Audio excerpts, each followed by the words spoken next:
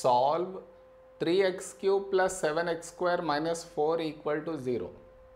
To solve this equation, I have to change 7x square term. In place of 7x square, now I write 3x square plus 4x square. In place of 7x square, I have written 3x square plus 4x square. Clear? Next. From these two terms, what can you take out common is 3x square can be taken out common.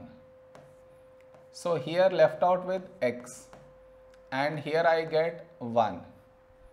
From these two terms, what can be taken out common is 4. So here I get x square and here I get 1. Okay, more. This no change. Here you have square on x. On 1 I can put a square. It's not going to make any change. Why did I put a square on 1? Because onto this one I will apply the formula a square minus b square, that is a minus b, a plus b. In place of a you have x, in place of b you have 1. So when I apply this formula to this one, I get x minus 1 and x plus 1.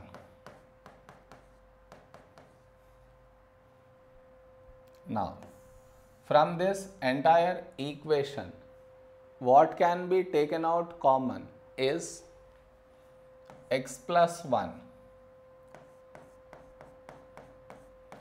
So here I get 3x square and here I get these two, 4 times x minus 1. Next, x plus 1. Here you open up the bracket in this way. We get 4x minus 4 equal to 0. Now, this is a quadratic. So I will factorize this quadratic equation here. See,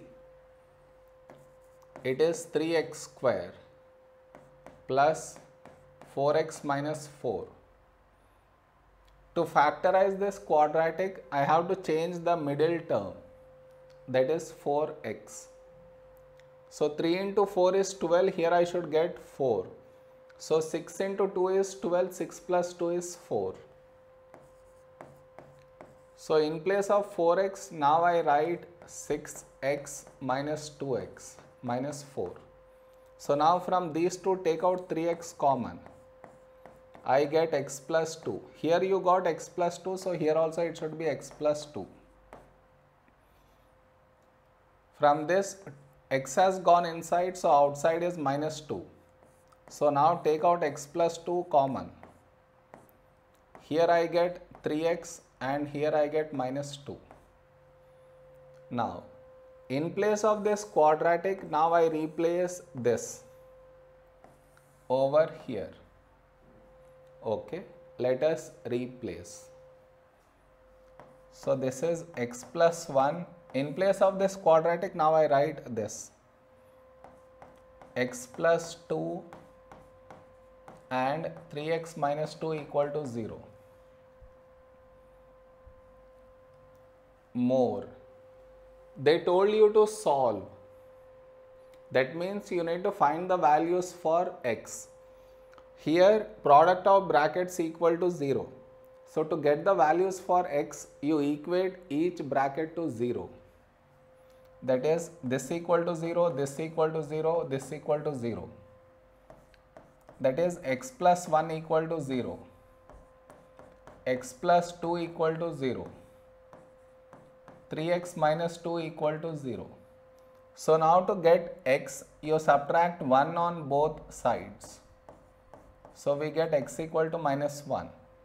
So to get x, you subtract 2 on both sides. So we get x equal to minus 2.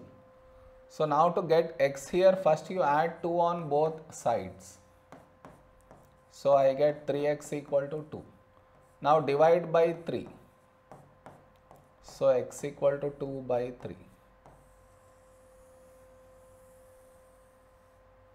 These are the values for x. This is our answer. Am I clear?